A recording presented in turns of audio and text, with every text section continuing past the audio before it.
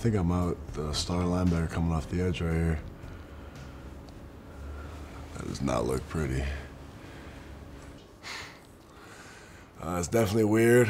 You know, came a long way from this. You know, it just shows growth. I definitely had no clue what I was doing. I was just running around like a crazy man out there, just trying to have fun. Because, you know, scout team's not always fun when you're not playing, when you're sitting on the sideline. So it's just kind of like we'd make this kind of like our game day. And we just try to have fun with it. And then, you know, you're going up against guys like Jack Allen, Jack Conklin, you know, All-Americans, future NFL players. So it gives you the opportunity to work on your game against some of the best players in college football. We actually had a good scout defense this year. You see Raekwon's out there. I think Tyreek was out there. David Dowell. There's a lot of us out there. I guess they had me playing outside linebacker. There's a good quarterback pressure. Got to pull off. Connor Cook obviously is in a red jersey. I probably would have been dumb enough to try to hit him back then. I guess I was pressuring quarterbacks early, had to move me to D-end. I just know I didn't have a lot of control of my body back then. I was just kind of running around. Here I am going against Jack Conklin. They used to get sick of me. They used to be trying to chill. It didn't matter what day of the week was, I'd be trying to go hard. So they used to get mad at me. Coach Staten, Coach Bowles couldn't stand me back in the day. Running a little blitz here. It didn't really work. You know, linebacker wasn't really my spot. My feet got too twisted up, out of control. Here's another little edge blitz. And maybe I should have just started at defensive end from all along. It's kind of nice out the edge. Maybe they knew it was coming, but I played every position on scout team. D-end, linebacker, D-tackle, fullback, tight end. I was nicest at tight end. They used to snag balls, I'm telling you. A little drop in here, that is ugly. That is probably why they moved me from linebacker. But you know, you see a lot of growth and size, control of my body, athleticism, just the way I play the game, but still, at the end of the day, I was still the same idiot running around out there, flying around, trying to hit people.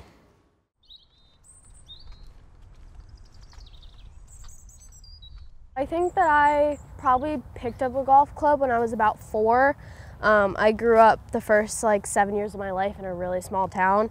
So we would have to go to the town over to find a golf course. So it was just kind of something fun that my dad would always take us out to do with my 2 other sisters. I just kind of liked being out in the open and kind of just learned to love the game and being with my family. But I think it was about 6 that I had joked around and told my dad someday I was going to hit it farther than him, and he didn't believe me, so that was kind of a fun challenge that I had.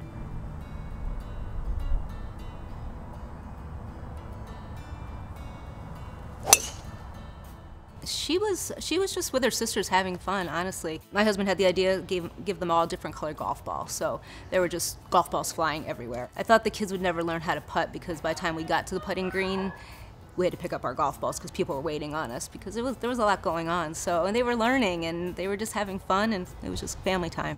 I was homeschooled my whole life, so I was used to being able to do school, go outside, take breaks, and so I think that golf is such a cool sport for me to be able to be outside all day during the daytime and then come home and do school later on. But I think at an early age, realized that I just had a love for the competitiveness of that golf kind of brought to my life. So I think that early on was something that drew me to the game, as well as it was something that my dad could teach me.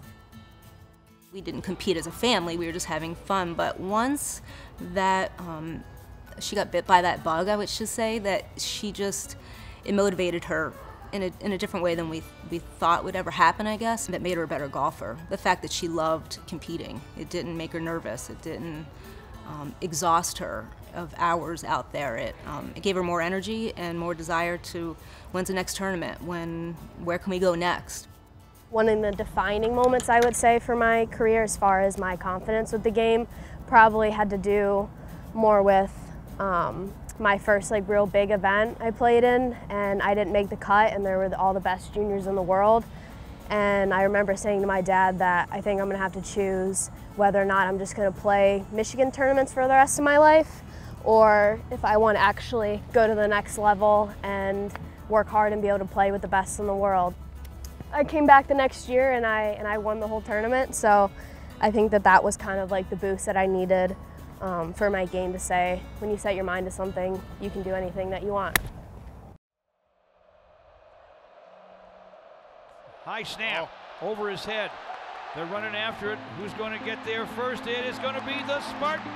That's Kenny. At the 20-yard line. Kenny Willekes. Who else? Growing up, I didn't watch a lot of TV, so I didn't watch a lot of football growing up, so kind of my football game was just what I thought it was, what I thought it was supposed to be. You know, he came here as a non-recruited walk-on, you know, didn't have scholarship offers or maybe some small ones, and you know, played linebacker, played some fullback, played some defensive end, and as a scout teamer, played all over the place. And then, you know, 2 years later, he finally gets to play in 2017, and he starts making his move. I feel like the coaches really took the time to help me mature, help me grow as a man. All right, don't be sloppy with it. Good, don't be sloppy with it. I think you got to have some success along the way to continue to take the steps up the ladder, and I think he had those success points which indicated to him that, hey, I can play at this level. Just on scout team, he obviously got reinforcement from his coaches. I feel like no matter the circumstance, no matter the circumstances you're put in, if you attack it with relentless effort and, you know, give your all, truly care about what you're doing and have a passion about what you're doing, you're going to accomplish great things and be able to impact others on what you're doing. We're flying around bringing the juice. The whole defense is gonna. Let's go. Come on, man. It's a new year. Let's get it. Big flag. You know, off the field, I try to be a foxhole guy. Coach D talks about a foxhole guy. You know, someone that's you can count on, someone that when you're going out to battle, someone you want lined up next to you, and just someone that's going to give his all for the brother next to him and for the people around him. He's enthusiastic. He promotes toughness. He promotes effort. He promotes knowing what to do, which are the three components that we constantly are asking our players and talking about, and he promotes that. And he's like a coach on the field, and you know, when he's dinged up and he's banged up a little bit, you know he's coaching. So he's always trying to get better, and he doesn't settle. And I think that's when I say he doesn't settle for being as good as he is right now. He always wants to aspire to be better or to do well in another area. So he's been impressive, relentless. Stand back to Smith. Stand back near the goal line. Ball's out. The ball is loose. It's recovered. Kenny by the Willekes. Spartans. Kenny Willekes makes another play. Raekwon Williams knocked it out of there, and then Willekes, these are two guys that will be playing on Sundays next year, making big-time plays. Sometimes in the field you just react. You're just playing in the flow of the game. Some of it's just naturally making plays out there, so sometimes you look back and what was I thinking, how did I do that? But you know, you just try to learn from each and everything, and if I do one thing out on the field, if I can add that to my game, you know, make it more consistent, you know, that helps me become a better player.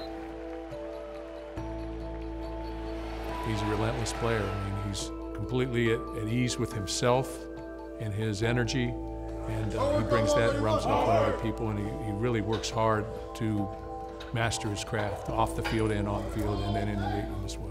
One more shot, make the time, and you get a little break. Let's go. I feel like preparation is the most important thing. When you prepare each and every day, you can play confidently on Saturdays.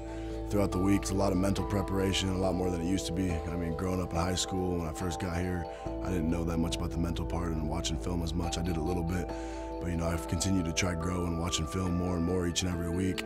I studied a lot of film on guys, you know, like Shalik Calhoun, Marcus Rush, DeMarcus Ware, Von Miller, Khalil Mack. You know, I just study as much film on the greats as I can and try to pick a little bit from each part of their game. You know, obviously, some of those guys are extremely talented. I'm not going to be able to do everything that a Von Miller does or a Khalil Mack does, but if I can, you know, watch his film and pick up one or two things from his game, that can make me that much better of a player. Wasink in trouble, and he'll be sacked at the 35. Guess who?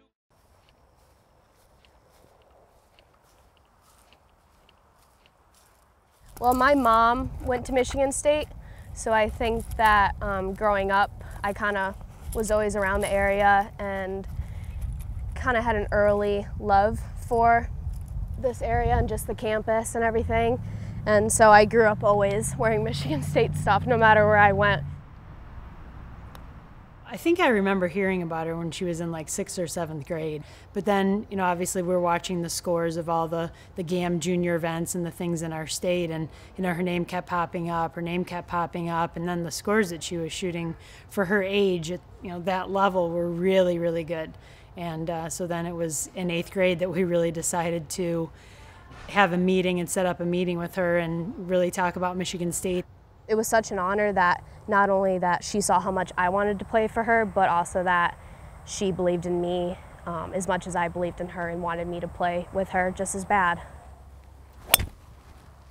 I was just so excited and I couldn't wait to come to school, but I had 4 years left. So I had a whole high school career to go into and to grow, and so that was definitely something that was always in the back of my mind. As far as there was still things that I wanted to accomplish in high school, but yet I'd already made this huge commitment to Michigan State. Coming into my senior year, I was doing LCC classes and I was done with high school, and I told Coach, I'm like, whenever you're ready for me, I'm ready to come. Like, I'm done school, I'm ready to go. I think everything Ally's done has been kind of early. You know, she was a superstar at a young age. She wanted to come, and I don't really think at that point there was any stopping her, and I didn't really feel like I needed to. You know, I knew we would put her right in the lineup. I knew she would make an impact, and it was just how would the team, you know, react to that. I'd never done that before.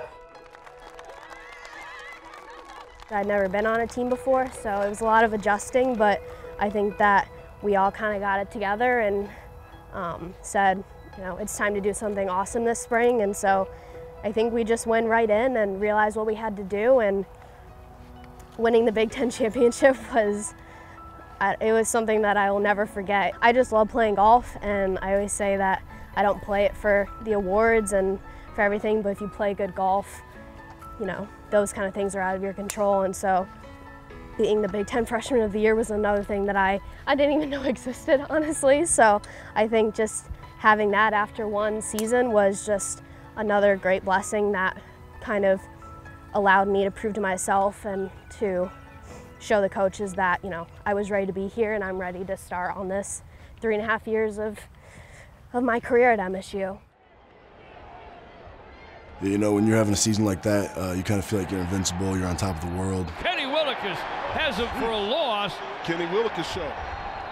Herbert well protected, gets through his progression, and another drop. This one from Jacob Breland. An injured player for Michigan State. I believe it's Kenny Willekes. Injury like that happens, you never think it's like something like that's going to happen, especially I never thought it was going to happen to me. It's kind of humbling, and it gives me a different perspective on life. I believe everything happens for a reason.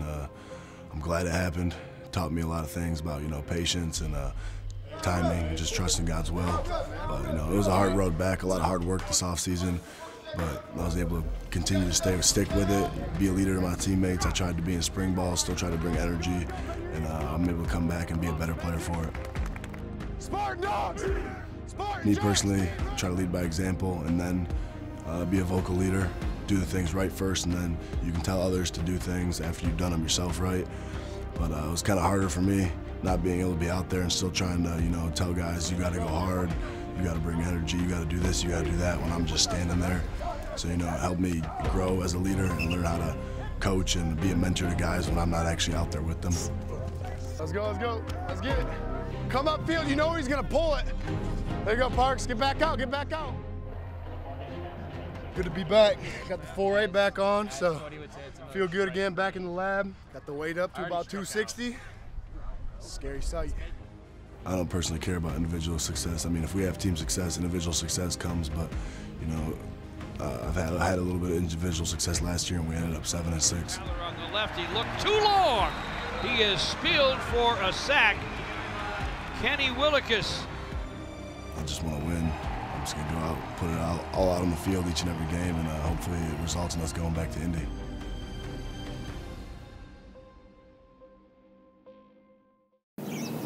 Back on 17, Ally Geer trying to get it going back in the right direction. Geer has 122 from the second cut. She's staring it down. And that's going to roll out. What a shot at this point in the team competition. Just sticks it on 17.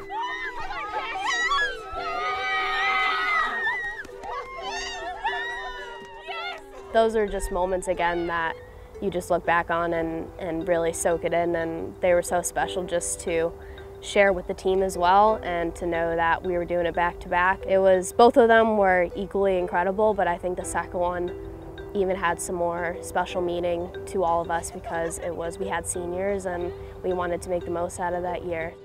The best players that we've ever had at Michigan State, to me, they all have a lot of things in common, but one thing is they have a switch that flips when they go out into the golf course. And you know, no matter what's going on in the rest of their world, when they get onto the golf course, they're ready to play and they know why they're there. You know, they're there to win, they've trained to win. Going into my junior year that summer, I played in the USAM for the first time, which was an incredible experience. And then last April, I had the opportunity to play in the inaugural Augusta National Women's Amateur event. Just being able to be asked to that was honestly just the most incredible thing. So, let alone actually getting to go to Augusta National and to walk on the grounds. It was honestly a week that I will never forget. I don't think that there's many moments in life where you're aware of when the best thing that's ever happened to you is happening to you. And I think that when I walked onto the driving range with Coach and I saw the tears in her eyes and just realizing kind of what that moment was meaning for golf and for women and just being able to be a part of that, I was fully aware on the first tee box that it was really one of the most special things that I was going to have with me for forever. It was just a historical event for women's golf, for Augusta finally to open its doors. You know, they only chose 72 players in the world. And to have a player from Michigan State University that was part of that first year is something that was just a tremendous experience and something that all Spartans should be very proud of, that, you know, we had a player there. I've watched her play in 3 LPGA tournaments, in Symetra tournaments, so her list of accomplishments and what she's had opportunities to do as a Spartan have truly been amazing. And, you know, to me, this is her senior year and there's only more to come. Knowing that she doesn't just make rash decisions, she really thinks through things, prays through things, and decides maturely and wisely when she does make big decisions like marriage and coming to school early and committing at 14, just 15 years old. It's just about making the most of every area that you are in your life.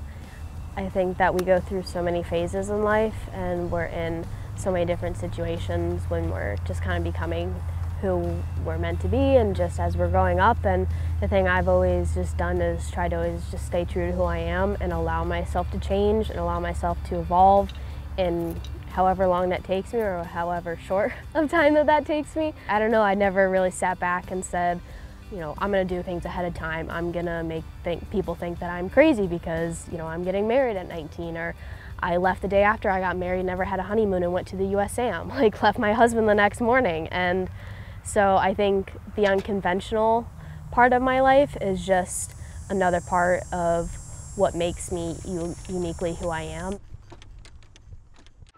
Good afternoon, everybody, and happy homecoming from Spartan Stadium in East Lansing as we get set for the Spartans and the Indiana Hoosiers, the 104th homecoming celebration here at Michigan State University.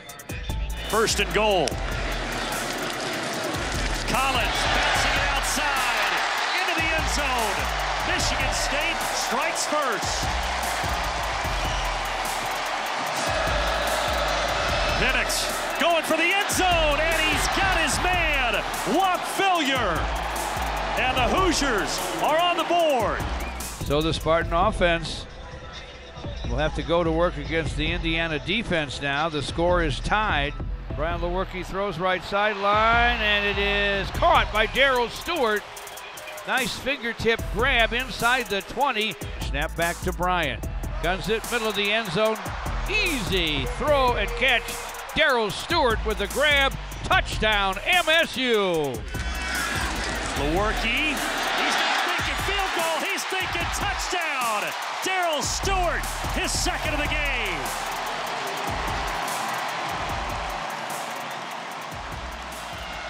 Oh, high snap, Penix takes it, goes across the field, and it is caught. Donovan Hale with one hand. What a grab, and Indiana leads it early in the fourth quarter. We got a ball game now, Jason. Indiana takes the lead early here in the fourth, 24-21. Yes, we do, and they don't have an answer right now for Michael Penix. He has just been lights out. Penix scrambling, and down he goes. Big Raekwon Williams laying the lumber, and the Hoosiers will punt it. Bryant takes the snap. Fires goal line. Catch made. Matt Seibert. Touchdown, MSU. So we'll see if that Indiana offense can get back to its earlier rhythm. Will Indiana go back to the quick passing game? Steps up, throws for the right pylon to Fillier, and he has made the grab. Oh, wow. His 14th catch of the game, and that's from 11 yards out. Tied up late in this football game, and you have an opportunity with your senior quarterback at 2 minutes left, 2 timeouts. Can you get in field goal range? Give Coughlin a chance. Who winds up and throws to the middle of the field, and Darryl Stewart, despite being interfered with, comes down with the ball. Matt Coughlin can put this one away. A 21-yarder from straight on for Matt Coughlin to try to win it for the Spartans. And he got it right down the middle. And the old brass spittoon, once again, belongs in the hands of Michigan State.